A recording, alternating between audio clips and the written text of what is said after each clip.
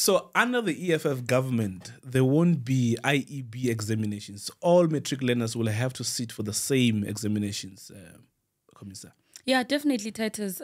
We totally agree with it. There must not be a distinction of learners in society. If we are under the same educational system, it means learners must write the same exam and the results must come out the same way or at the same time.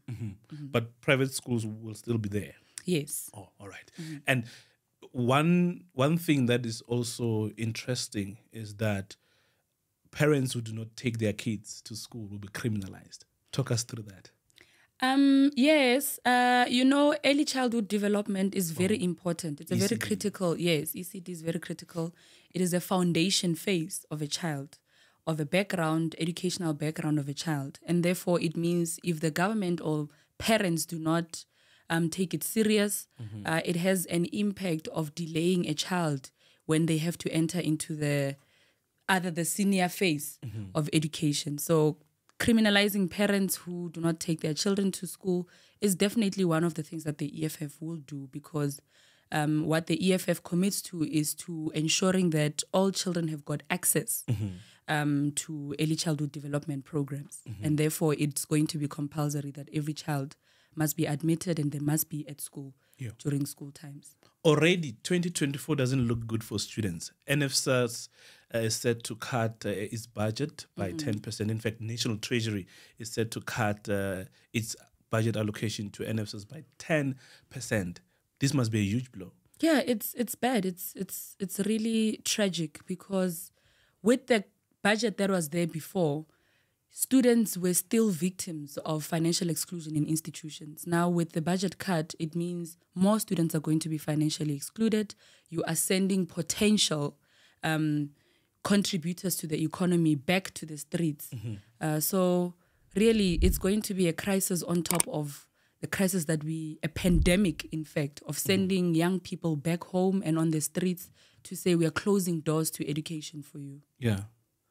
Comrades, we must pay people according to their qualifications. And we understand that under the EFF government, all unemployed graduates will receive a basic income grant. So the intention, or what is believed for you to come back home with, is to come and better the standards at home. That is the expectation as well that they have back at home. So you cannot go to school, become a graduate, and with good grades. A majority of our students pass with good grades. But because of the lack of access to jobs, or the limitation of jobs in this country, the government needs to somehow meet young people halfway. And I think that is why the EFF has committed to giving the unemployment stipend, graduate stipends, to appreciate the work that the graduates have put in, the efforts that the graduates have put in, but also to assist them to not say all hope is lost. You must still be able to go back home and put something on the table. And therefore, we agree with the manifesto of the EFF that says unemployed graduates must be given a stipend to show gratitude of the time and of the efforts that they've put in to bettering the status of the country. Stand up, South Africa.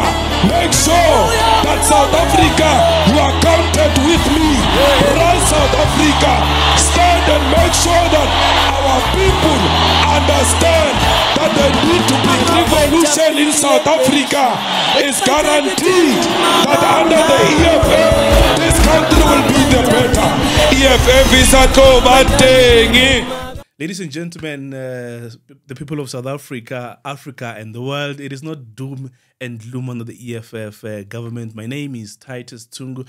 I bring you the week's episode of the EFF podcast, and joining me today is the EFF MP, Commissar Sharon Letlape, to help us understand, to get a sense of the EFF manifesto. We will continue bringing you episodes that seek to dissect the EFF manifesto and make sense of it all. Now, she's here with me. Great honor to have you with us, Commissar. And welcome. Thank you very much. Thank you very much, Titus, for having me. And now let's get into the nuts and bolts of the EFF manifesto. We understand that the EFF is revolutionizing education as a tool in the hands of the poor to ensure that there's access to free, of course, and decolonize education. Perhaps if we can try and understand or unpack, what does decolonize education mean? How does it really look like? Decolonized education is an education system that does not seek to produce or reproduce servants, but rather it looks at producing people who are going to actively contribute to the economy and who are going to give meaningful contributions to the economy. And the current education system is not succeeding with that. You look at the current curriculum, it teaches learners or students to become employers more than employees, more than employers. And decolonized education also means that you do not have to succumb to the European standards of education. So it means the curriculum needs to change. You need young people or learners must be taught about their history, about literature. And that is why the EFF also proposes that African literature must be included in the curriculum. And why? Because you cannot want to go out and learn about standards of other countries, of European countries, without knowing the history of where you come from. Because then it means you will not be able to envision where you are going as a country without having to have laid a solid foundation or a better understanding of where we come from. And this is why there is a particular future or vision of where South Africa wants to be. So decolonization is that. The education system of the apartheid era really crippled us, particularly Black people in South Africa. And I think it has to be something that we invest in as the EFF. When we say we want to give free quality, not just decolonized education, quality education, but quality cannot be limited to the standards of what other countries outside the African continent think education is. So we need to be able to set our own standards in a sense that we have to start looking at the African history and teaching our young people about the history of the EFF. I mean, the history of the country, of the Black history, so that they do not also shrink their minds and brains and education and the ability to say, if it's not done by a European country, then it is not legit. We must be able to legitimize the African history at the level of ECD, at the level of basic education, at the level of higher education. So that is what decolonized education is. Means that you should be able to acquire knowledge, and not at a particular standard, but at a standard where you first need to feel comfortable with explaining and understanding where you come from, so that when you go out and compete in the global space, you do so with a better understanding of what kind of education you have engaged or you have submitted to. So that is the decolonized education that the EFF speaks about. Yeah. Does that also include the history subject being compulsory and, of course, mathematics, not math literacy, being compulsory? Yeah, definitely. I think the curriculum needs to, when you draft or when you put together a curriculum, you need to have engaged into what is needed at that time or in the coming years in the country, so that you do not teach wrong things. And wrong things in the sense that you are going to teach geography when there is a high need of mathematicians and scientists in South Africa. And therefore you continue to produce what is not needed in the country. And so when you say you are going to make history compulsory, you are not teaching children about Hitler. Teach them about the Black leaders. The Black leaders that liberated South Africa, the Black leaders that fought for democracy, the Black leaders in the African continent that fought for the independence of Black people in the world, so that they know that there are actually Black people and Black leaders that they look up to, and they see where the progress has been, where the Black people started and where Black people are currently, and also to see where the need of them maybe continuing with education comes from, to say, you need to continue this battle because it was not started here. It started a long time ago. But when you continuously teach children about Hitler, you are continuing to crush their minds, because every time they look at a white person, they will see a most powerful person. Oh, yeah. Because no one is telling them about the successful stories of black leaders in Africa. So that is decolonized education. Yeah. And not this thing of being taught about locust and its parts, because somehow what are you going to do with What do you do knowing with that? with What do you do with yeah. it? Maths literacy, it's just another way of really wanting to limit the capacity of children. Yeah. Expose them to mathematics, because when they leave school, they're exposed to mathematics. And they don't know where to start because they do not have a background of it. They don't have a foundation of it. But more of that is also because there is no resources as well. A lot of schools have no resources. They don't have labs and all of that. So it's also very difficult to expose them to that. They don't know what it means to put together certain chemicals. They don't know how to put together a medicine. They have to meet that at their first year in university, if they make it inside the institution of higher learning. Sophisticated stuff. Yeah. Now that sounds like a quality education indeed. And of course, this is all about the EFF plan of action when it comes to the education sector. Now, take us back to your student activism. I understand that you grew through the ranks of the EFF Student Command until where you are right now. You're an MP and also a member in the CCT, right? Now, let's look at your participation in student politics. Fees Must Fall, you were there. Now, the dynamics have changed. We have new challenges confronting the student community. Let's look at your role that you played throughout your student activism. Would you say a luta continua?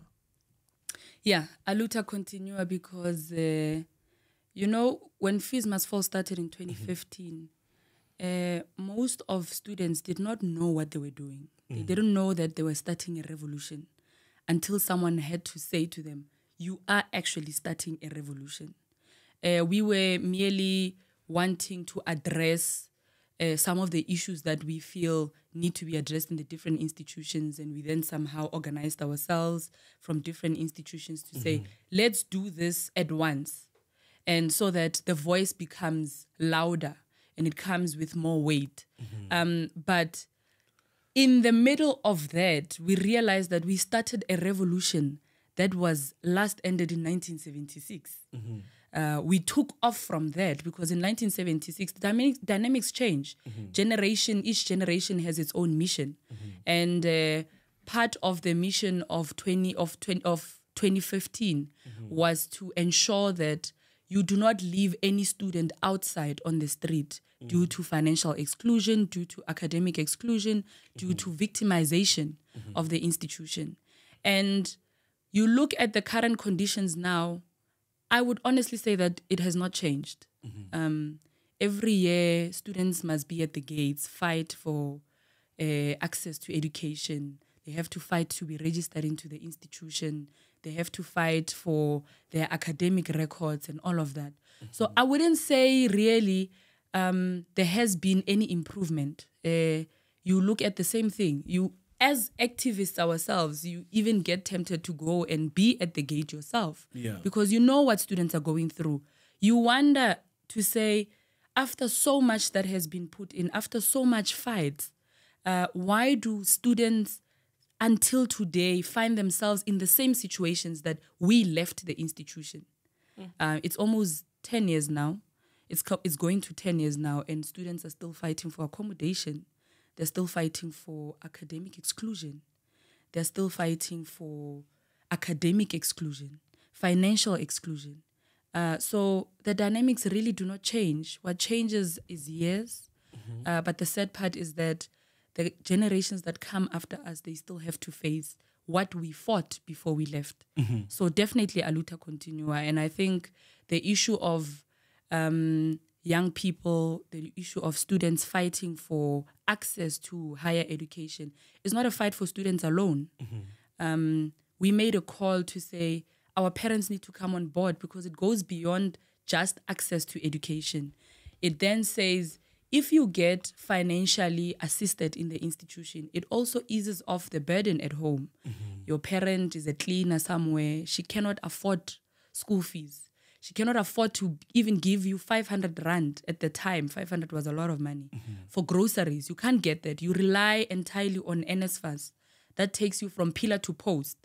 So with the inflations going up, with unemployment going up, you can just imagine the background of the current students that are fighting for access to higher education, that are fighting for funding in higher education, where they are currently as we speak. So the fight of fees must fall continues. It's free education now, but it is definitely a fight for everyone, for workers, for those who are back at home unemployed, for everyone, churches, because you need to be able to put together those who are most influential in our societies. One way or the other, they have to come to the picket lines to fight and hold hands with these young people who are merely just fighting for access to education to better their lives and their families' lives. Yeah, and in 2015, when the Fees Must Fall protests started, the EFF's presence in universities and institutions of higher learning was not as visible as it is now. Now the EFF has gained ground in many institutions of higher learning. But in the latter part of the conversation, we're going to understand what is the EFF's plan of action in the education sector, and also how is the EFF presence in those institutions crucial. Now, I want us to look at the EFF Manifesto when it talks about early childhood development. We understand that parents who do not take their kids to school, if they don't enroll their 3-year-olds, they are going to be in trouble. That will be a criminal offense. Yes, as I said earlier, Titus, that early childhood development programs are very important because they play a huge role into the development of a child. And that is why the EFF says a child from 3 years and older must have access to the early child development program for free. No one must pay, and therefore that is why it becomes compulsory for parents to ensure that their children get admitted in those programs. And why are we doing that? So that when they get to the foundation phase of your grade 1s and all of that, they're already equipped. You do not start by teaching a child their name and where they live and what their gender is and all of that. They had already gone through that. And that is the purpose of early childhood development programs, to assist the foundation phase in grooming these young children. That's what early childhood development program seeks to achieve. To work on the basics of what a 3-year, a 4-year-old child should be able to do on their own, how to respond. They should be able to react to certain things in terms of understanding. And that is why I'm saying it's a very critical foundation phase because a lot of work has to be put in there. But on top of that, early childhood development program plays a pivotal role as well in terms of nutrition. We know when you look at the stats and the studies now, you find that a lot of children under 5 years, they are malnutritioned, they do not get proper food. And nutrition is important as well in part of the development of a child. Okay. What you eat, what the child consumes is also very important. So you are what you eat. You are what you eat, and it's not a joke. And that is why it also contributes a lot to the development of the brain as well. So that is why the EFF in its manifesto commits to say there's going to be a proper and consistent quality nutritious programs in these early childhood development programs to ensure that they get meals twice a day, proper meals twice a day. We also know, I think the EFF also appreciate the fact that in the households where these children come from as well, there is a serious fight of hunger.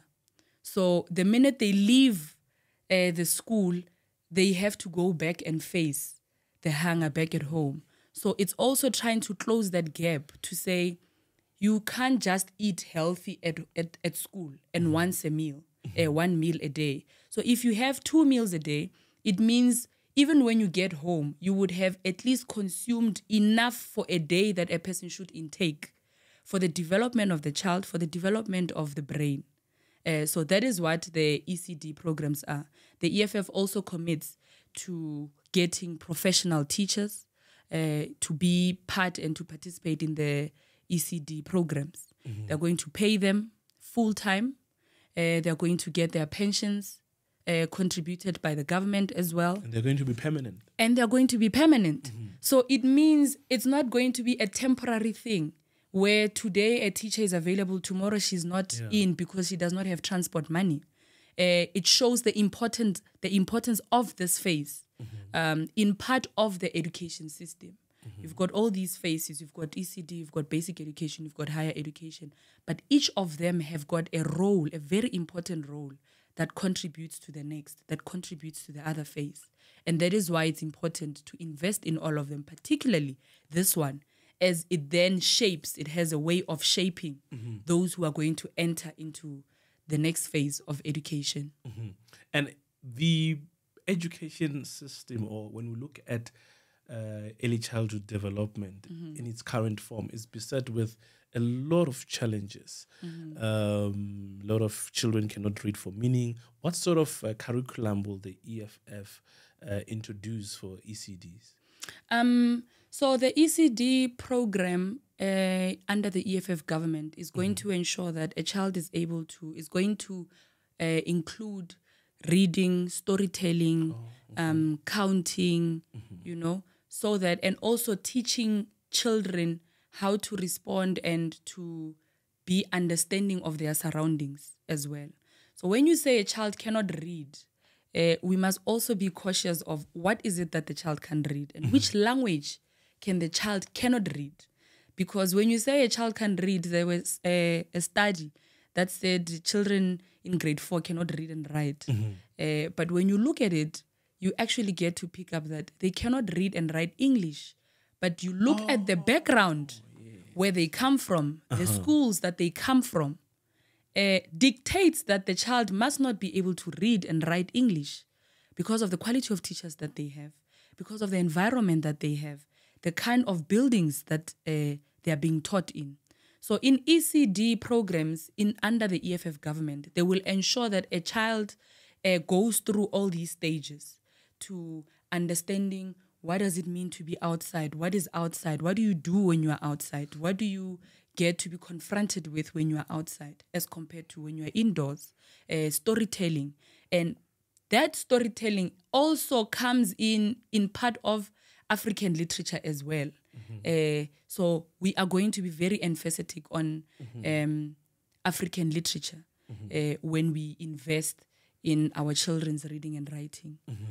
So that is the programs that are going to be included in the ECD programs under the EFF government.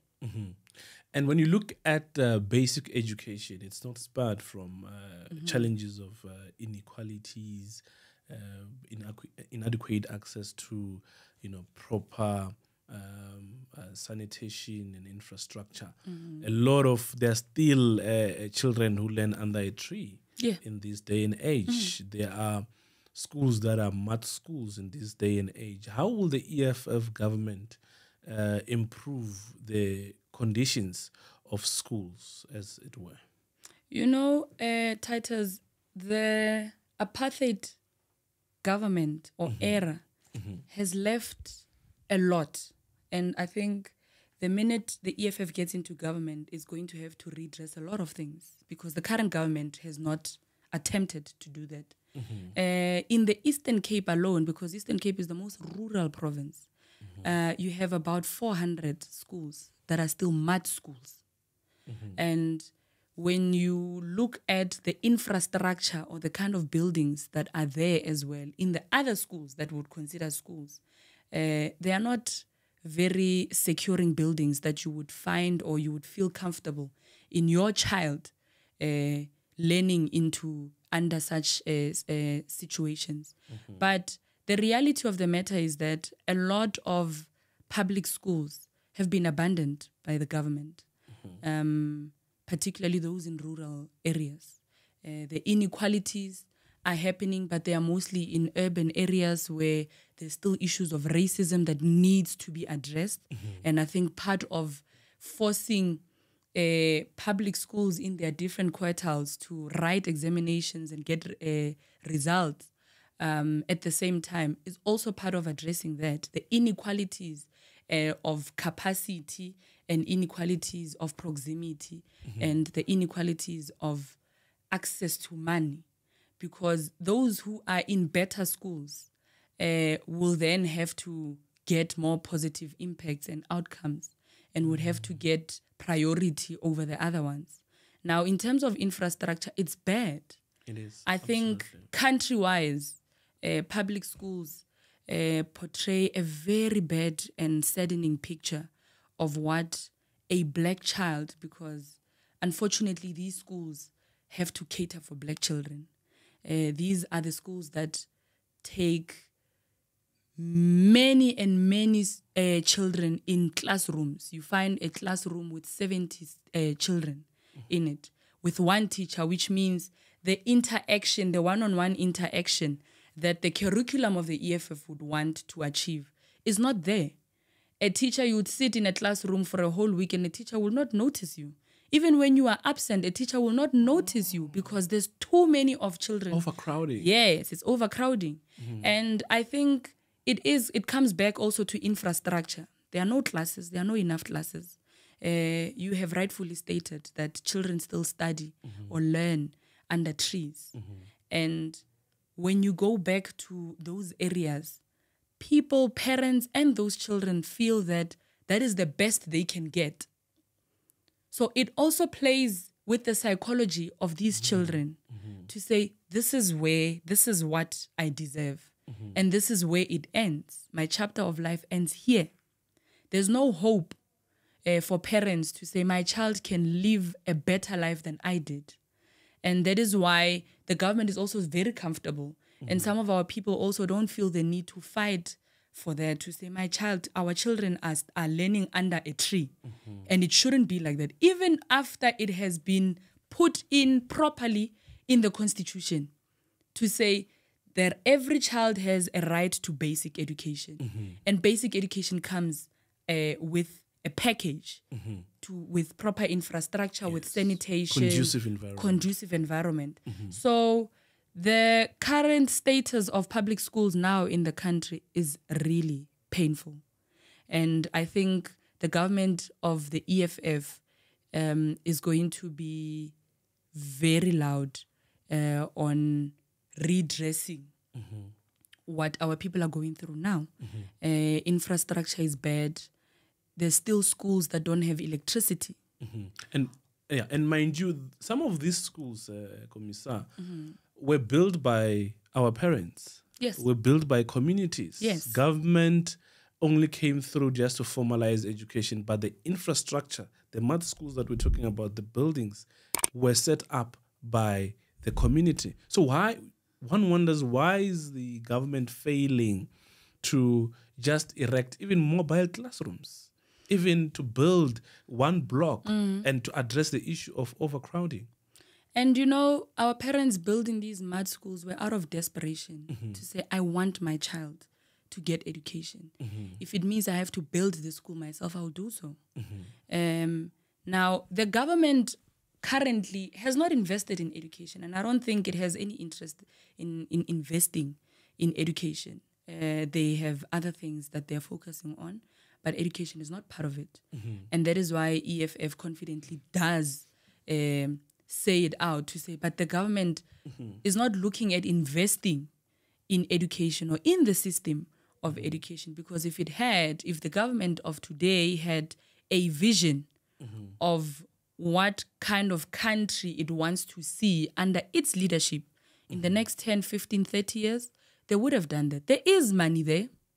There is money put aside for for basic education. And some of these monies, they even get returned to Treasury because of underspending.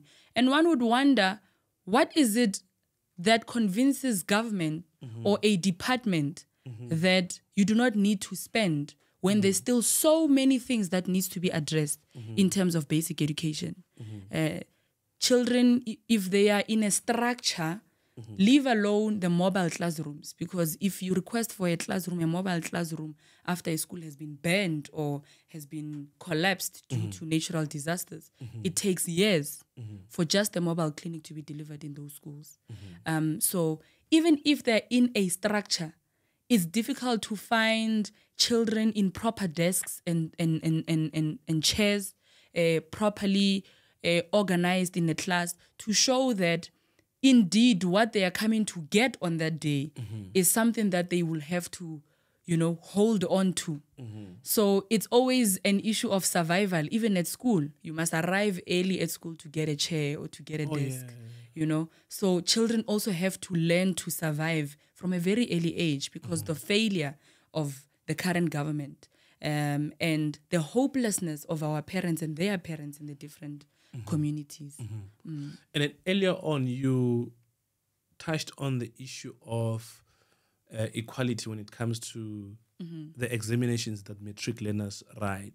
Obviously, the education system in its current form, there will be those who will be writing the National Senior Certificate exams and those who are writing the IEB. How are we going to go about addressing the status quo when it comes to the exams that are being written by matriculants? We're going to have to put in a lot of effort in that and invest a lot in that, because exam time is critical times for learners.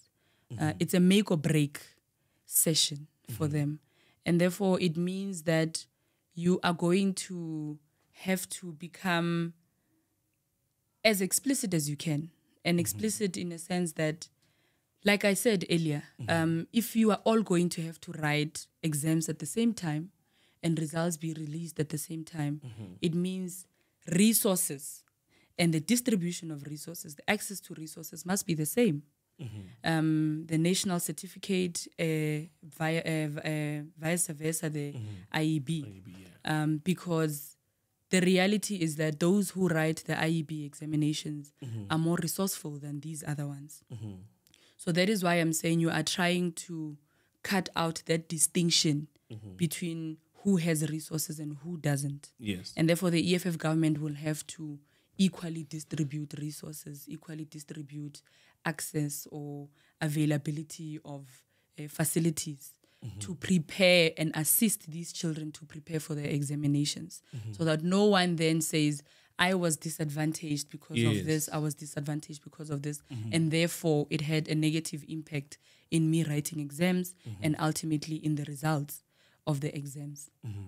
So there won't be any excuse. If you look at the 2023 matric results, IEB, again, it's leading the pack.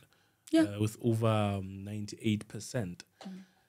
How is the EFF government going to ensure that if we don't surpass, we almost equalize the pass rate that is beyond 90%? I think they ought to get better results, because there's nothing they don't have. These schools have got laboratories, they've got labs, they've got everything. And if we are going to have to ensure that we, if not equalize or get onto the equation of those results, or if maybe better them, we are going to have to avail these resources and facilities, because you can't write an exam of something that you have not seen. You can read it on the textbook, but if it has to come with the practicals of it, you need to have seen it, you need to have done it to better understand even the effects of it. So examination, you would usually, when you write an exam in maybe physics, you would have to have gone through the textbooks, understand the theory part of it and have to understand the practical part of it. What is physics and how does it work? And in most times, you're going to need facilities for that. You're going to need technology for that. And that is what a lot over 6,000 students, schools, public schools, do not have access to.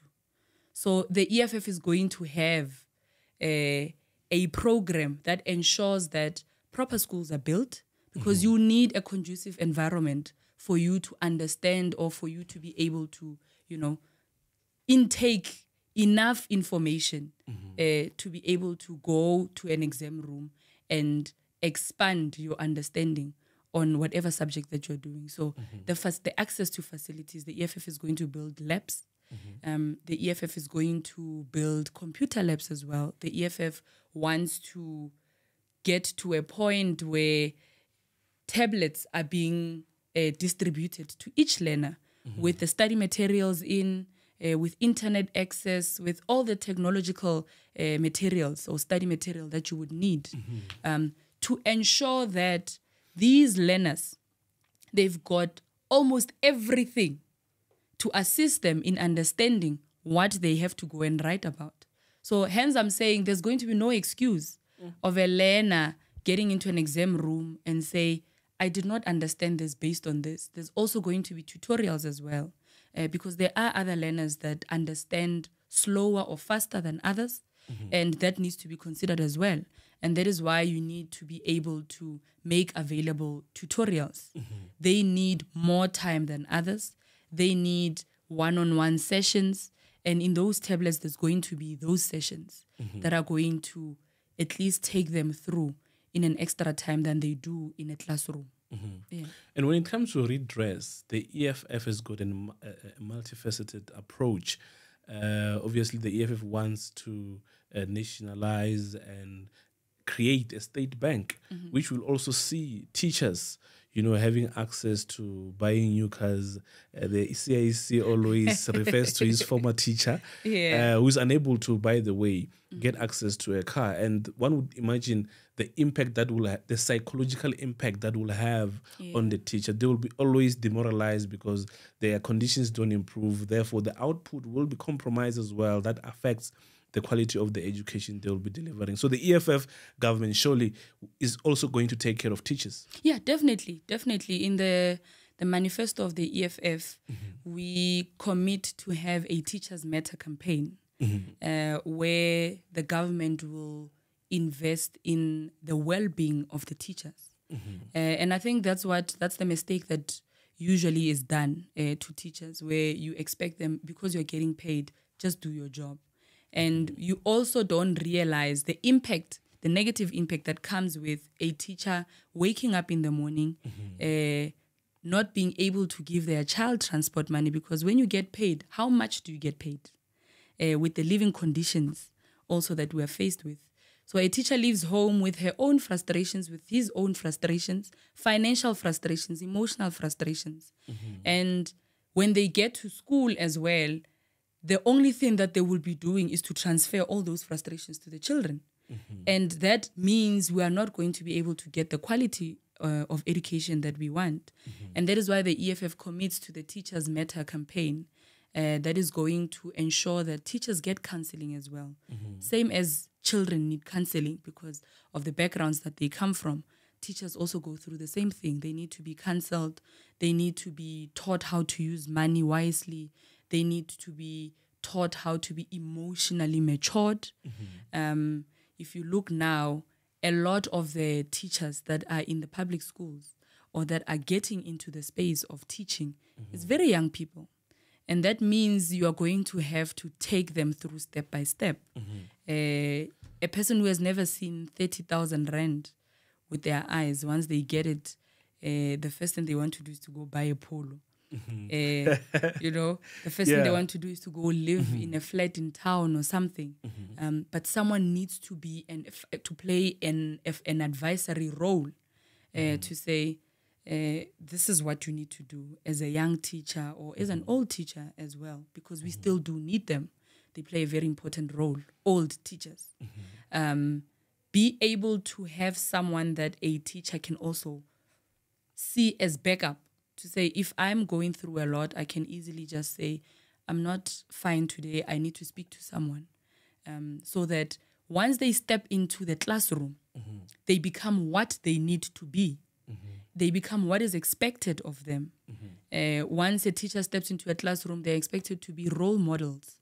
They're expected to be that one person that the child looks up to.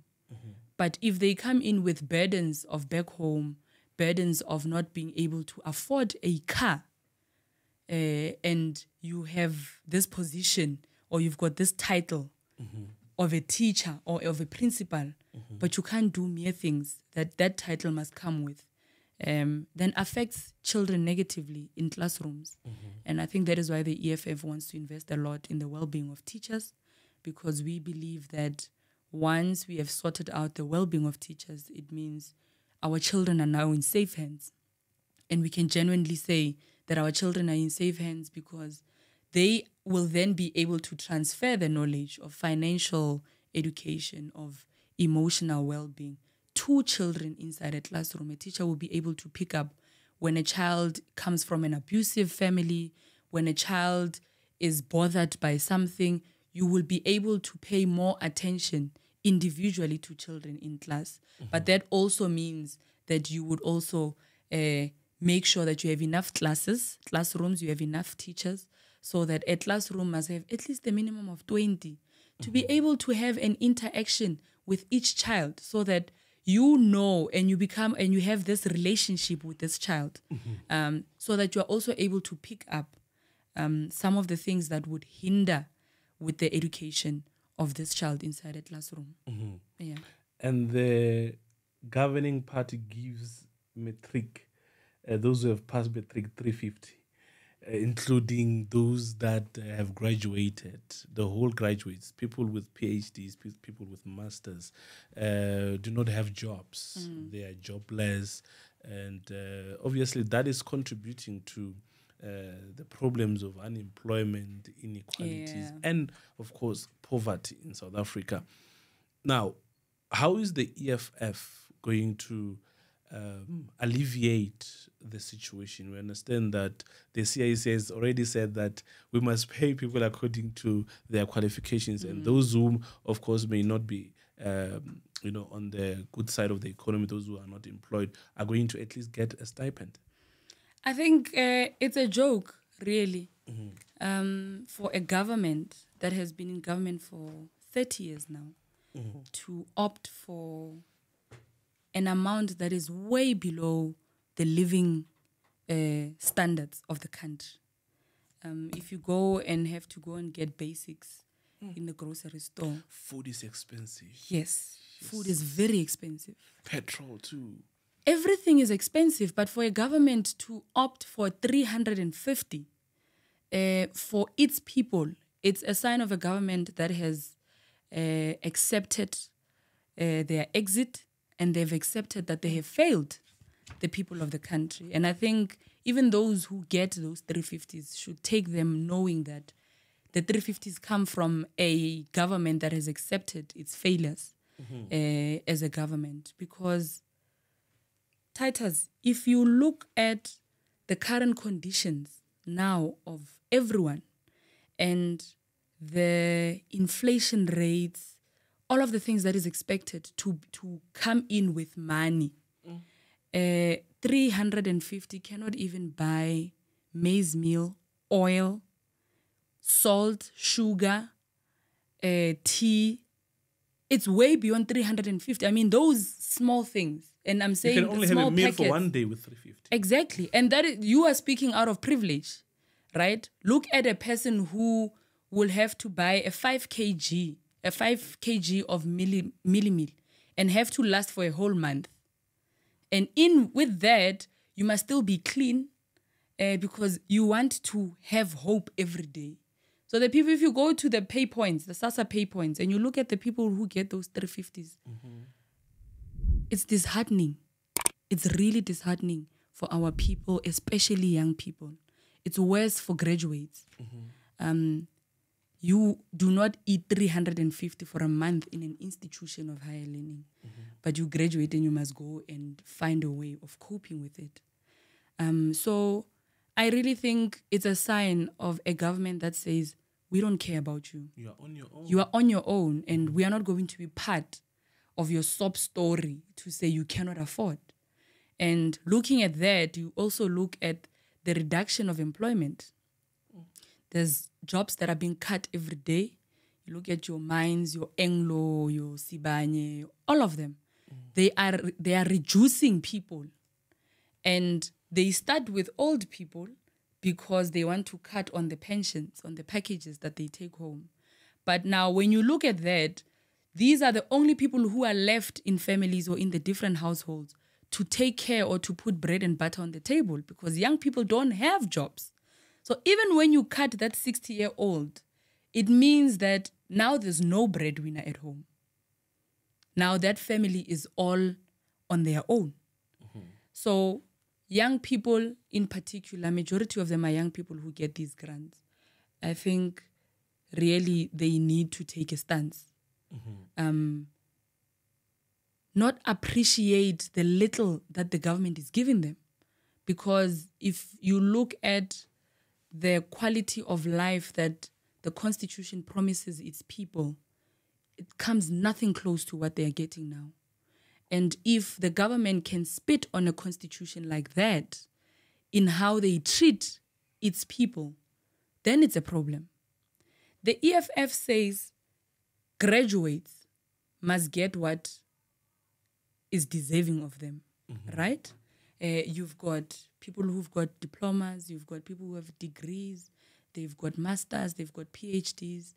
Obviously, their standard of living is not going to be the same. Oh, yes. And you are also spitting on the efforts of young people. For a person to go and study until PhD, that person can be a lecturer, that person can be anything, right? Can be a head of research, and all of that. And you say this person must survive on 350 because you have no intention of creating. It's an insult. It's a total insult. Not to that person particularly, but to the academic space as well. Because you have so many people who go into the academic space. When they come out, you treat them as if they have not invested their knowledge on anything. And these are the same people who are supposed to be coming into the space, who are supposed to be assisting government in shaping the future of government. So if you are not able to at least provide for these ones, how are you going to do so for those who are unemployed, who have not been able to finish school because of the different reasons that would be? It's bad. It's really bad for this current government. It's bad for our people that they still look at the ANC government and think there's anything better that is going to come out of it. The reality is that it's done. This is the end for it. And they have shown us for all these years that they've got no intention of bettering the lives of black people in this country. But they also have no intentions of implementing what they have committed to the people through a constitution. So the EFF government really, I think it plays a huge role in the commitment to somehow open eyes to the people of South Africa to say, we are not only committing to these things, we are committing to things that you ought to have by now. So the EFF is not promising things that are outside. They are promising things that were supposed to have been provided already. And that is why they see it as an easy thing to implement them. Because if they were in the Constitution, it means even the money must speak to the commitments of the Constitution. And the money is there. So if the money is there, but the commitments and the rights of the people are not being provided for, then where does the money go? It goes to the pockets of those who are already at the center of the economy in terms of intake. The money goes to the same people, it rotates in the same circle while the majority of our people are struggling, particularly young people in this instance. It's too bad. Yeah. And the EFF's presence is felt across the length and breadth of South Africa in all the institutions of higher learning. And the EFF Student Command is preaching the gospel of the mother body, the EFF, that is championing the class struggle, that there must be expropriation of land without compensation and the nationalization of banks, the ownership of the means of production. And that's where the jobs are going to come from. This is where real redress will come from, because 2024 is our 1994. Definitely. Now, when you look at the presence of the EFF Student Command in those institutions, how are we able to revolutionize education and being able to take care of students? I think the EFF Students Command has been doing very well, exceptionally well. Since the inception of the EFF Students Command, you can see progress. You can see where one generation leaves and where the next generation takes off. And it's a beautiful growth to watch, because this is a student wing of the EFF that has taken or that has made commitments as well to students to say, we are going to do what our mother body does, but at a higher education level. And they are doing exceptionally well. I mean, there is no campus of the EFF Students Command where the EFF Students Command governs, and there are issues of registrations. Unless there is financial exclusion, which sometimes goes beyond the control of the Students Command. Because one thing that you must also remember is that when you are in SRC, there's somewhere where your authority also ends. And so these students, they try by all means to absorb as many students as possible to ensure that these students get accommodation. And they also go to an extent of fighting for them to be admitted and to be funded by NSFAS. So the Students Command is playing a really important role, where you even see parents coming up to the Students Command to get assistance. You don't even say, no, go to your peers and get assistance. Parents themselves pick up arms and say, we are going to ask for assistance from our children, because they see capacity and they appreciate the work that the EFF Students Command is doing in institutions. It's really doing a great job. It's fighting for students to be registered. It's fighting for students to be unblocked. It's fighting for students to have conducive environments. But I think the big enemy of the Students Command is NSFAS. Oh, yes. It's really a big enemy to the EFF Students Command, because in as much as you would fight for academic access, if you don't have funding, it becomes a problem. The institutions have declared themselves to be enemies a long time ago of students. And therefore, it then becomes difficult for EFF Students Command to champion such things of funding if NSFAS is not coming to the party, or if the institutions themselves do not come to the party. Institutions have got reserves, by the way. Some of them have got trusts. But they are not willing to meet the students, and not just the Students Command. They call for a lot of things in institutions, but the response they get from students is amazing. It's great, because you will find ordinary students being the ones that are on the picket lines, defending their own leaders, because Students Command leaders get victimized in institutions of higher learning for merely just fighting for students to be given access to education, to funding, and all of that.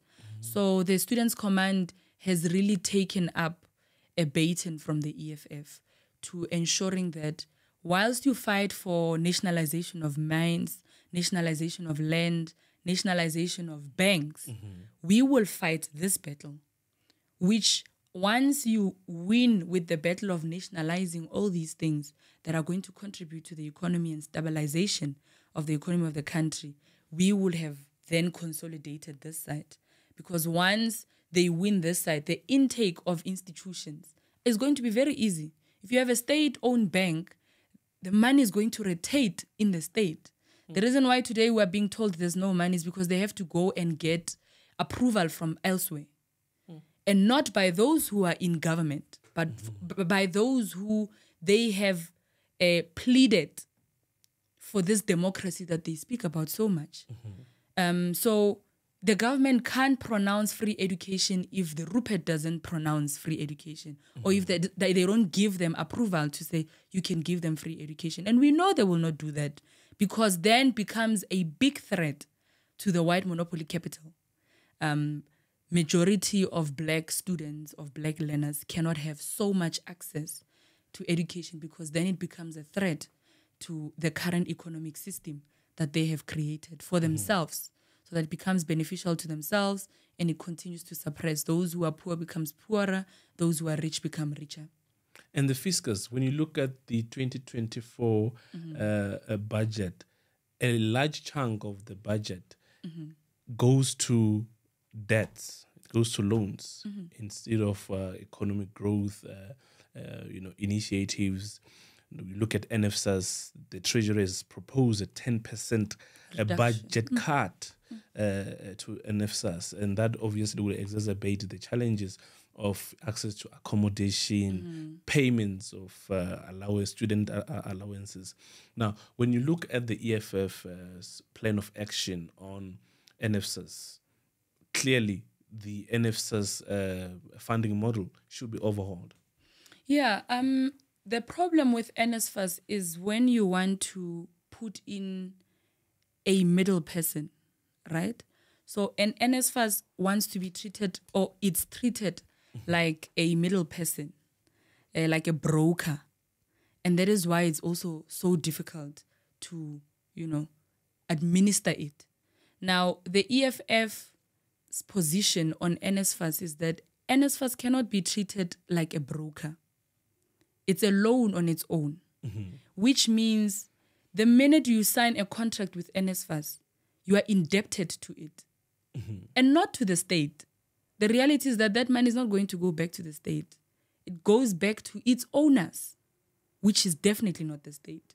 So the reason why they will not let you go, even if you pass with distinction, they will still want their money, is because the owners of that money wants it back. And the EFF government then says, NSFAS must be administered by the state, rightfully so, because the money would have came from the state-owned bank. And they will know that whatever money that comes out, the impact that is going to have on the growth of the economy, the same bank is going to be the beneficiary of the positive impact of producing graduates, of producing people who are going to be employed, of producing people who are going to start businesses and continue to grow the economic cycle of the state. So the NSFAS current position and how it's being administered is a total flop. And it ought to exclude more students, because it has no intention of growing the pie. The reduction of 10% is going to be worse. Next year, you are going to find more than half of the current students who are inside the institutions, outside of the system. 87,000, that is. Because they've got no plan. There's no backup plan. There's nowhere where they're getting money from. There's nowhere where they want to invest money from to say, this is going to be money particularly for institutions of higher learning. The Minister of Education is the most arrogant person. Bladen Zimande is the most arrogant person who has got no interest of black people improving in this country, who has got no interest in this state absorbing black young people in the economy. So NSFAS is going to be, I honestly think that the EFF, once the EFF gets into power, NSFAS is going to be or play a role that it had to play for the longest time. What the role of the NSFAS was for it to fund and to allow people or young people to be absorbed into the economy after they finish studying, which is the total opposite now. You graduate, the institution does not even give you your certificate because you owe the institution. How does an unemployed person owe the state? You can't say a young person owns the state. How do you own the state when you're unemployed? And then when you come on the other side of the door, they give you 350. They now recognize you as an unemployed person. The fact that you are in the institution of higher learning does not mean that you are going to have access to any money coming from anywhere, especially when you are indebted to them. Another thorny issue when it comes to Blade's approach, when it comes to the issue of NFSAS, he proposed that there should be certain qualifications that should be funded by NFSAS, meaning that there are qualifications that may not receive funding. That obviously will increase the pressure that is on students. I understand he once said if you want to study teaching, there won't be funding for that. So what is your take, and what is the EFF's position when it comes to qualifications? Are there qualifications that are more important than the others? I think let's start with the madness of Blade's demand. It's total madness in the sense that if a qualification is not important, we should have picked it up at the curriculum level, at the basic education level. So if you are saying teaching is not important currently in South Africa, when we have such a huge shortage of teachers, what are you implying? When we have graduates who are teachers and they cannot be absorbed by schools, what are you implying? There's no qualification that is more important than the other. What raises eyebrows is you don't have doctors. Therefore, it means the government should prioritize or find a way of putting more money onto these qualifications that are immediately needed in the country. That's what it means. You can't say you are not funding teachers, students, because you feel that you have enough teachers, especially with the current conditions that we have of shortage of teachers, of overcrowding, of learners in classrooms due to the fact that they don't have teachers, they don't have infrastructure and all of that. Now, there's no qualification that is more important than the other, but there are qualifications that are immediately needed, desperately needed by the country, because the country cannot afford to go outside to go and get skills or to get professionals from outside when they can produce for themselves. What the government should be able to do is to identify these courses that are needed in the country, to say, let's put in more effort here so that we also go out and get skills, because you can produce doctors, but if you don't take them out to the best countries that produce doctors, if you don't take doctors here and take them to Cuba to go and acquire skills and experience and come back and do the same here, then there's nothing that you are doing. But every now and then when we need doctors, we must go to Cuba and get doctors. And then after they've done whatever that they need to do here, they leave again. We are left with the same crisis. We are left desperate for doctors in the country because the government currently feels that a doctor and a teacher and a mathematician is not important. We need to produce tenderpreneurs. And tenderpreneurs you get where? On the streets. So they do not put efforts or invest in these qualifications, because once you produce them, you then limit their chance and opportunity to go out and waste money of the state in an umbrella of saying we're going to get skills or experience from outside. When you have so many people who are willing, we've got young people who are willing to close the gaps and to close the inequalities that are there. They are willing to study.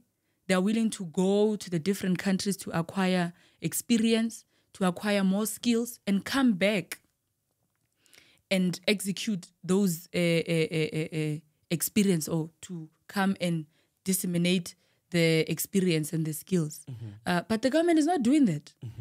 So to say that there's going to be students or learners who are administered in the institutions of higher learning and you're not going to fund them, when you did not stop it at a basic education level, is ridiculous.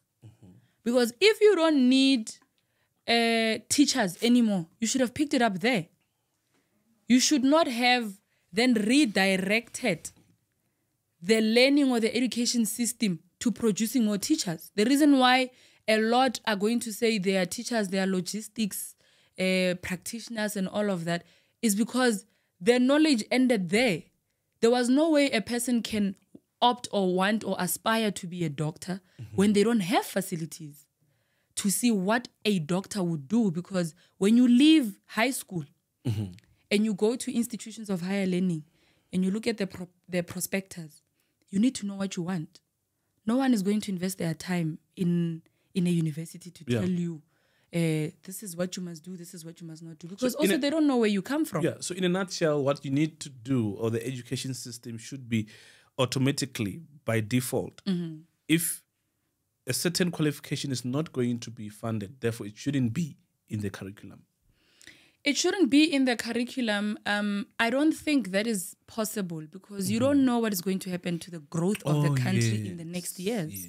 Yes. But hence I'm saying you then put more, you invest more in other professions, in other courses, looking at what is needed currently and what, if you are a responsible government, you should know what you would need in the next 10 years, what you would need in the next 20 years. If you are a futuristic government, you should know, if you are saying you are going to expand the healthcare facility systems, or the healthcare system, how many doctors you would need in the next 10 years. And therefore, how many doctors you would need to produce within that time. So you can't cut out certain courses, or you can't say you must stop being a teacher, you must stop going to study being maybe business admin. We have enough of that, yes. And maybe limit the space.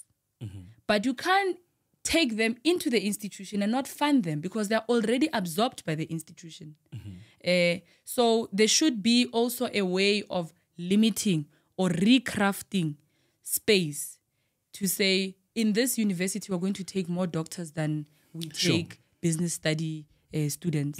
In this institution, we're going to take maybe civil engineers more than we're going to take logistics studies students. So that you see where the money must go and where the investment must go as a country. So what the EFF is going to do is not only abolishing IEB exams, but of course also abolishing tenders. NFSAS has been marred by allegations of corruption, even including the Minister of Higher Education, Brain Zimane, that he allegedly received kickbacks. But when you look at the administration of NFSAS when it comes to issuing allowances or funding students, it's not flawless. But we hear of stories of corruption that is happening there at NFSAS. What do you think needs to happen in a scheme that has got so much budget? I think it's 40 billion per year, per annum, but still it's failing to fulfill its mandate. A national funding scheme like NSFAS cannot be at the hands of individuals. But also with the current government, even if you put it solely in the hands of government, it's going to fail. You need a funding scheme, should be a department in government that just focuses on that. But as and when allowances need to be done, you go and pick titles and say, no, come, we're going to give you this tender to, you pay people to give out money when state is supposed to have established enough capacity, build enough capacity for that kind of administration to happen. So if you do not want the issues of corruption, if you do not want the issues of tenders, a funding scheme like NSFAS should be in the hands of the state with permanent people to account for it. Not check in, check out that we see in NFSAS. If you say money was lost today, you can put in 21 million in or 1 million in a student's account. The person who has put in that money doesn't get held accountable, but the child must be held accountable because, so that scheme has to be in the hands of the state, and it needs to be a state that has built enough capacity and has put in genuine people whose job is exactly that, to go and ensure that as many students in the institutions of higher learning are funded. So if you take a person who knows that if I cut 10, it means the money for 10 goes to the commission, then it's something else. But that is the danger of putting in a middle person between an institution and a state. If you know the importance of that money and the impact of that funding, a state is going to build enough capacity and ensure that that administration is done by the state. By all indications, Brain Zimande's days are numbered. Yeah, definitely. Not just him. The party that he comes from, the government that he's executing now, he's part of the executive. And therefore, the government of the ANC's days are really numbered. I think it's 4 days, 80 days to go, 83 days to go now to elections. I think they have really showed the people of South Africa who they really are. And from all the times and the chances that they were given, they've continuously failed. And if you fail and play with the future of the young people of a country, it means you as a person are a criminal yourself, because it means you have capacity of crashing and collapsing the state if you are not going to invest in those who are going to take the country forward and who are going to ensure that the government of the day continues to function. The EFF has, on many occasions, demonstrated its readiness to govern. You look at students who have benefited from the EFF. Now we have produced pilots through the EFF pilot program that shows the readiness and the capability of the EFF. And we have done so while we are not in government, so to speak. Now, that shows that beyond the 29th of May 2024, the EFF surely can do more to empower students. It's going to do more. I think the little that the EFF has been doing is a demonstration of what an EFF government will be like. And it is important for a political party like the EFF to demonstrate what a government like the EFF would look like, especially with all these other majority of opposition parties gunning against the EFF. It means they somehow also have sit in a corner and have seen the efforts of the EFF and the capacity of the EFF. You look at the DA, it's the second biggest political party in the country. But what has it done? Except what it has done for Cape Town in the Western Cape, and not even the neighboring townships that surrounds Cape Town alone. So the EFF goes to different places in different communities. There has been an impact, a positive impact that the EFF has done. You go to a school, you find a school with no water. The EFF ensures that if the municipality doesn't come and open water, the government of the EFF, public representatives of the EFF, they make sure there's a borehole. They make sure that there's electricity there. Wherever communities need the EFF is always there. And I think it's also the good work of the public representatives of the EFF understanding what its political party wants to see itself when they're in government. I think public representatives of the EFF have a better understanding of where the EFF wants to see itself. And that is why they do work of the organization so effortlessly. A public rep of the EFF knows that when it's January and it's back to school, chances of a particular community not having, or children not having school shoes are very high, looking at the conditions of that area. And therefore, that is why you would find during January times and February, there's going to be a lot of back-to-school campaigns. We clean schools. We go and donate uniform. we donate school shoes, we donate dignitary packages. That is because those are the things that needs to happen under the EFF government. And public representatives currently of the EFF understands that. They understand that it's a mandate of the EFF and it needs to be demonstrated now so that when the EFF gets in power, it does not become a new or foreign thing to happen. They know that what the EFF mandated us to do is exactly what's going to happen when they're in government. And of course, the EFF makes education fashionable at every turn. And under the EFF government, of course, higher education is going to see a new direction when it comes to students' access to funding, students. I mean, there are many abandoned buildings that can be turned into student accommodations. You look at here in Johannesburg, there are a lot of hijacked buildings that can be used as student accommodation. So clearly the EFF has got this covered. Yeah. You know, I always say the manifesto of the EFF is like a master plan of a properly functioning government. Because especially with regards to education, it does not only fight for students to be absorbed in the academic space, but it also portrays that with its leadership itself.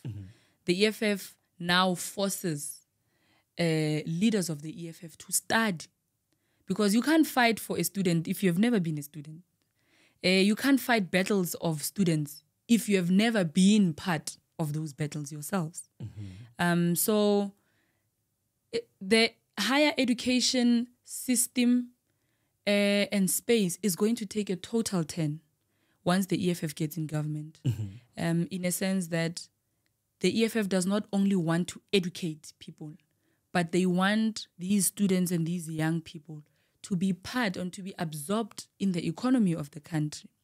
So part of the EFF plan, the EFF's plan is, when you are in institutions of higher learning, there must be a relationship between the different industries and the institutions of higher learning. You don't then say, go and study, and when you have to do practicals, you're on your own.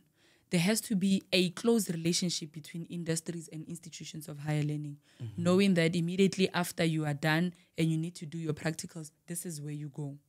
It does not become two different processes that must be done.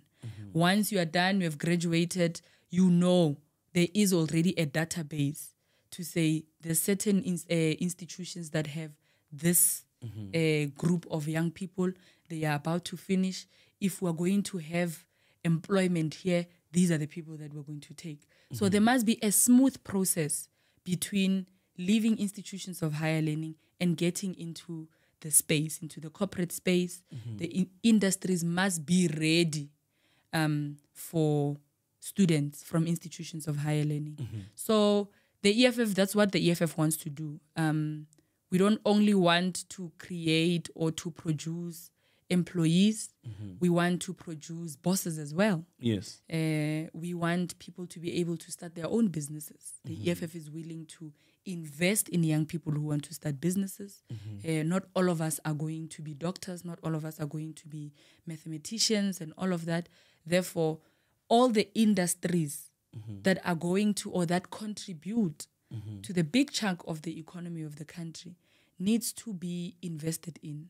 And we need to identify different individuals who are willing to step into that space and assist the government in ensuring that the country does not only operate on autopilot, but it has a pure plan, a clear plan of what happens. When you move from here, where do you go?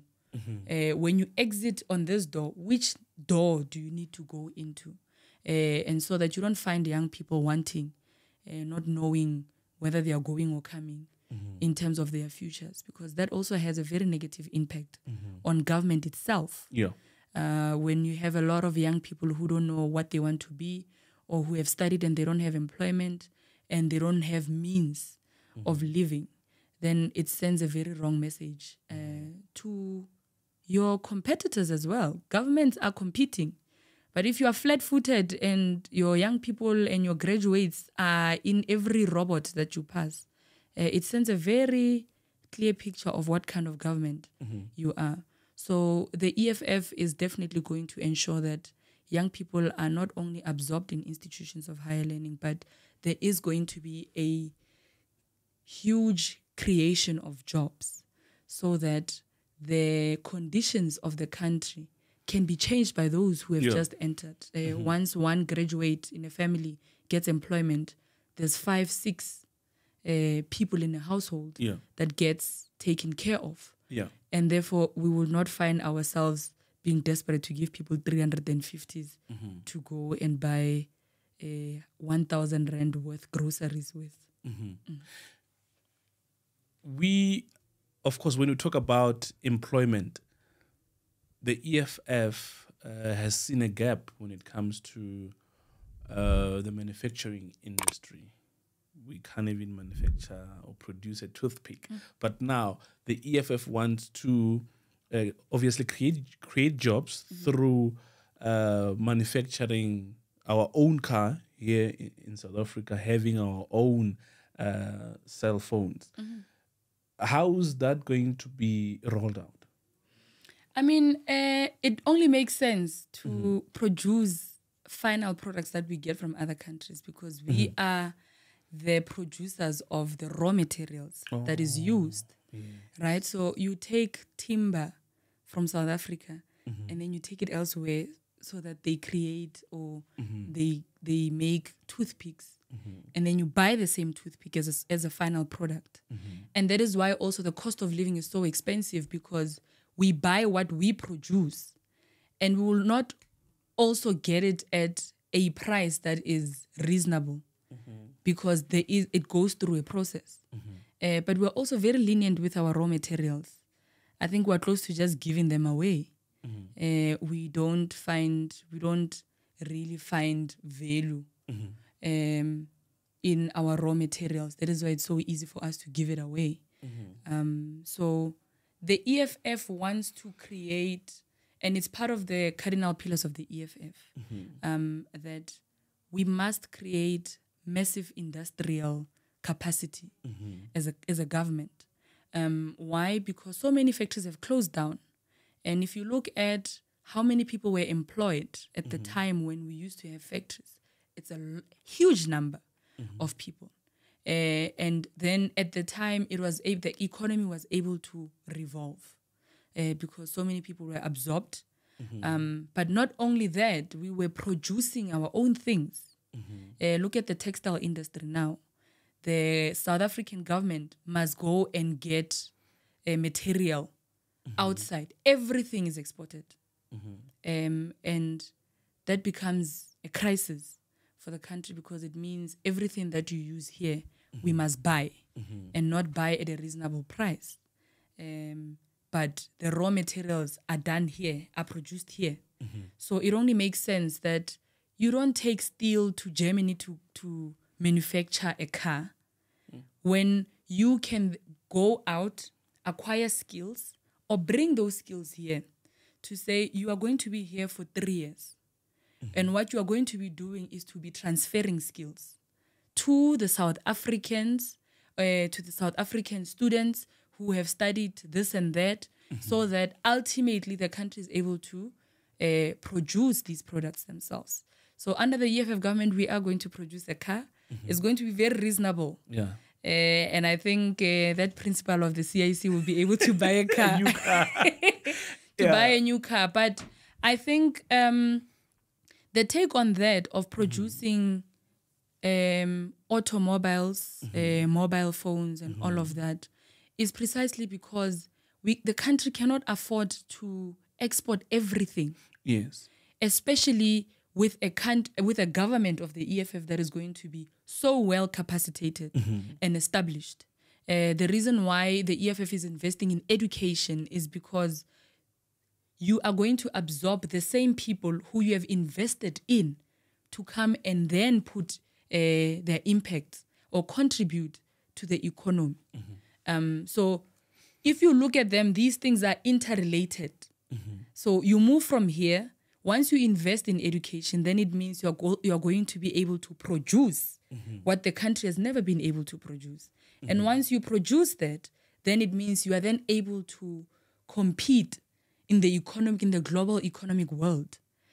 Once you do that as a country, then it means Germany must now come and buy cars here. Yeah. Germany must now come buy parts here because we produce the steel. We are going to be producing the parts. Therefore, they must be the ones that buy the parts from here. They can still produce their BMWs and all of that. That's fine. But they will be getting the parts from South Africa because we are the producers of the raw materials. And therefore, we're going to be producing the parts as well. And that shows clearly the commitment by the EFF to champion the class struggle. The class struggle, obviously, between the rich and the poor. You know, the funny thing is that Africa is poor with its own minerals. And mind you, the people, including the Oppenheimers, who are the richest here in South Africa, are not only rich because, well, they come from, Western countries that are well off. They are rich through our own minerals. So the EFF is the custodian of, ownership of means of production to empower the poor so that we have access to, buying land or rather renting land or getting a loan at a reasonable interest rate. So that is what the people of South Africa need to know and why they should be able to vote for the EFF, because the EFF wants to emancipate them economically. Now, when we look at the development or research development, the EFF is very clear that raw minerals will be processed here. And also the people who are unemployed here in South Africa are the ones who are going to be employed. And that obviously is going to contribute massively to the GDP of the country, which is currently declining. So if we may take over, in fact, we're going to take over government. Yeah, definitely. The 29th of May elections. What should the people of South Africa expect? So on the 29th of May, when South Africans go out and vote, when you put an X next to the EFF, you'll be putting an X next to employment. You'll be putting an X next to the ending of load shedding. You'll be putting an X next to education, free, quality, decolonized education. You will be putting an X to the dignity of your family, of you as an individual coming back, because you will be putting an X also to land, to access to land. When you say you process raw materials here, it's very funny because even the food that we eat now, we produce them, but we don't eat the grade, the best of the best grades. The grades must go out there. It makes money, but as part of food security, we do have, as a country, the capacity of producing the best grades for everyone, So the 29th of May, we say, is going to be our 1994. Because in 1994, our parents and grandparents were promised a lot of things. And part of that, one of the reasons why our parents and grandparents believed so much in the ANC was because the ANC made a promise and said they are going to educate their children. And therefore, they thought to themselves, this is an end to poverty. If my child and my grandchild gets education, it means they're going to get employment. And therefore, it means my poverty, or the chain of poverty from back home, has come to an end. And that was just a dream that they sold to our people. So voting for the EFF on the 29th of May, you are voting for what was promised and what was not given. Education, employment, load shedding. You say now that learners are not doing so well in public schools. That's because from 2022 up until now, they've had to study in candles. They had to go prepare for examinations in candles.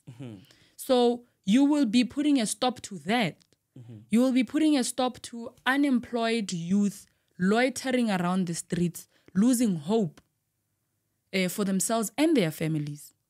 So that is what a vote of the EFF will be doing. It will be instilling hope in the lives of our people. It will be instilling a futuristic view of what me and you will be and what our own children and grandchildren will be in the future. Because every generation must lay its own foundation. Each generation, out of relative obscurity, has a mission, whether to fulfill it or to betray it. And therefore, I think it is time now that the current generations come together and take a stance, because we have allowed mediocre to happen for too long. Far too long, yeah. We have allowed to be undignified for too long. We have allowed ourselves to be taken for granted. People need to know, South Africans need to know the value and the power that comes with an X on the ballot. It's not about which political party was the first to be voted in out of the apartheid government. It's not about which political leaders were there at the time and which political parties they belonged to. It's about who has a vision for Black people now, who has a vision for a better South Africa.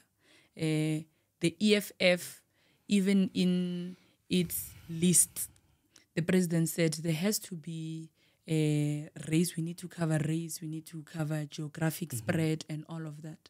And we have done that. When we say Black people, we are not necessarily saying white people must go home. And if there's a white person that feels that the EFF's intention is to chase away Black people, it means that white person has not sat down and made an analysis of what EFF wants to do. But the reality is that the EFF wants a South Africa where everyone is going to be as important and everyone is going to know that they've got space and everyone is going to have access to basic things that everyone should have. It shouldn't be a matter of color, whether you're Black or white, to have water or to have access to electricity or to housing or to land. So an X for the EFF is going to be an X to access to land, is going to be an X to access to education, to employment, a huge influx of young people being employed. But also we've got grants, we've got old age grants, we've got child foster care grants. It's a myth that those grants will not be there under the EFF government. And I think those who use that as an excuse to go and decampaign and I think for the EFF, ANC, that is their campaigning ticket, especially for the old. Yes, they think that the grant will be taken away. It's total madness for a government to go and say the opposition is going to get rid of this because the grants are grants of the ANC. Part of their campaign is when they speak to old people, they tell them, if you don't vote for the ANC, you're not going to get your grants anymore because the grants were introduced by the ANC, which is not true. The grants are still going to be there. In fact, the EFF says that the grants that are currently being given to our people, they do not meet what they need to buy. So they don't meet the expectation. The EFF wants to double grants. They want to increase these grants, considering the fact that there is so much that a grandmother does. A grandmother that takes care of 3-4 grandchildren with 2,000 rands is not enough. Child foster grant is not enough. And therefore the EFF commits to increasing these grants and ensuring that our people are able to meet the standard of living. And if you look at the efficacy or the practicability of free education and free healthcare, look at Cuba, for instance. Yes. It's thriving and it's producing the best of the best, medical doctors. Even during COVID-19, we had to rely on Cuba for such. So the EFF, of course, is going to make education free healthcare on a 24-hour basis. Now, as we wind up, as a public representative of the EFF, Are you pursuing any studies to make education more fashionable? Yes, definitely. Yeah. I am pursuing. I've just graduated in December. I was doing municipal finance management because before I became a member of parliament, I was a member of council. I was a councillor, and I served in the municipal public accounts committee. And then that made me realize just how important it is for you to deploy people who understands the usage of money, and not just usage of money, but to enable regulations, an act, Municipal Finance Act teaches a lot how to use money, how to produce and to make revenue for a municipality, so that you don't only rely on National Treasury to give money to municipalities. And I think that's part of the reasons why municipalities are collapsing, because they solely rely on National Treasury. But you need to find ways of generating revenue so that service delivery does not collapse at your hands as a government. Because when you are at a local government, there's no one who waits for Godongwane to come and give money. Yeah. When they look at you, they want service delivery, and service delivery people must get. So I have that. I have a diploma in logistics management. I'm busy with my BTech now, but I'm also looking at registering for another qualification just after elections, because it's hectic times now. Once we have delivered the EFF into government, I'm definitely enrolling for another qualification. I must say that, Commissar, being at the EFF or in the EFF without studying, it's a serious pressure. So I had to register. I'm back to school as well. As we speak, I'm it's a requirement now to be a public representative and to lead the structures of the EFF. So, and I think it's really a great initiative for the EFF to do that, because look at what the impact that it has done since the EFF has put those as recommendations to say, if you want to lead in the EFF, you must have some form of education, so that you also get to understand broadly why the EFF has put these commitments and why the EFF fights for certain things. Yeah, and the EFF always does what says it will do. And we're taking inspiration. I mean, I'm not a public rep, but I've taken inspiration. I've gone back to school. I'm studying. That's great. And so looking forward to graduating as well. So on that note, Commissar, thank you very much for making time and making sense of the EFF Manifesto on education and research development. And we really look forward to the 29th of May, 2024. Thank you very much, Titus, for having me. And I really appreciate this opportunity. I hope that we all go out on the 29th of May to vote for the EFF and vote for change, because that day is going to be the 1994 of this current generation. Thank you so much. Thank you very much for making time. And we have come to the end of today's show, ladies and gentlemen. In case you want to familiarize yourself with the contents of this booklet, the EFF Manifesto, it's easily accessible on the EFF website at efffonline.org. You will get to know what the EFF's Plan of Action is all about ahead of the 2024 general elections that, of course, is going to take place on the 29th of May. So I urge you to make a change, stand up, and make sure that you vote for economic freedom. My name is Titus Tungu. Until we meet again, good day. Kanimamba. Stand up, South Africa. Make sure that South Africa, you are counted with me. Rise, South Africa. Stand and make sure that our people understand that the need to bring revolution in South Africa is guaranteed. That under the EFF, this country will be the better. EFF is a Toba thing.